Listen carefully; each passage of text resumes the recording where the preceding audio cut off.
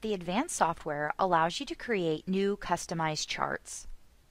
This enables users to modify the data filters, columns, and formatting of the chart. In this tutorial, you will learn how to create, save, modify, and print a custom chart. To begin, go to the File menu and select New Chart, or click on the New Chart icon on the main toolbar. The Chart Type selection window will now open. You will see a listing of all existing charts as well as the description for each. The advanced software includes the additional options to add new, add copy, edit, and delete. The Add New button will walk you through the new chart generation wizard. The Add Copy button will allow you to create a copy of an existing chart. The Edit button allows you to make modifications to any existing chart, and the Delete button will remove the selected chart from the software. In this example, we will create a new chart. The Name and Description dialog will now open.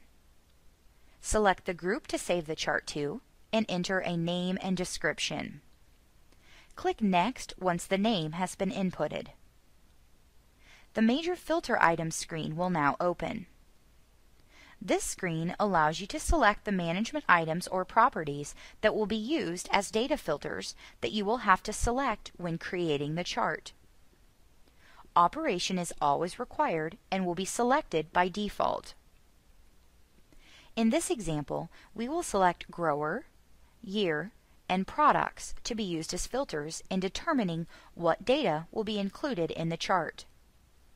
These filters do not affect the formatting of your chart, just the data that will be included in it. Click Finish once all filters have been added. The Custom Selections for each operation dialog will now open. This screen will allow you to modify the chart type, X and Y axes, and the X-axis grouping on a per operation basis. Each chart you create can have its own unique settings for each operation, meaning you can highly customize your charts as desired. If you are making a chart for a specific operation, select that operation name using the drop-down, and then click the Edit button. The Chart Axes dialog will now open. Select the desired chart type using the drop-down. Select the attribute to be displayed on the Y-axis by clicking the Change button, and then OK. Now, select the property to be used on the X-axis by clicking the Change button, making your selection, and then clicking OK. Click Next after making all required selections. The Chart Options dialog allows you to adjust descriptions, legends, and the general chart appearance. After making all desired changes, click Finish. The Chart Title dialog will now open, where you can input a name for your chart, modify the color of the title, enable a logo, and select to show the background grid. Click Finish when complete. Click Finish after being returned to the Custom Selections window. You will now be returned to the main chart type selection screen. The name and description of the new chart will now be displayed and is available to run, edit, delete, and even make a copy of. To create your new chart, select the name and click the Next button. Use the data filters that you set up for this chart to select the data you want to include and click Next.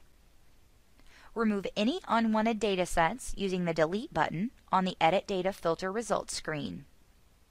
Click Next to view and make any desired changes to the settings on the Chart Axes screen. Click Next to proceed to the Axes and Data Label Selection screen.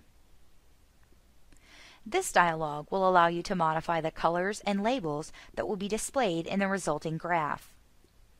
Click Next after making any desired changes. The Chart Options dialog will now open, where you can modify the title, color, labels, and grids before clicking Finish.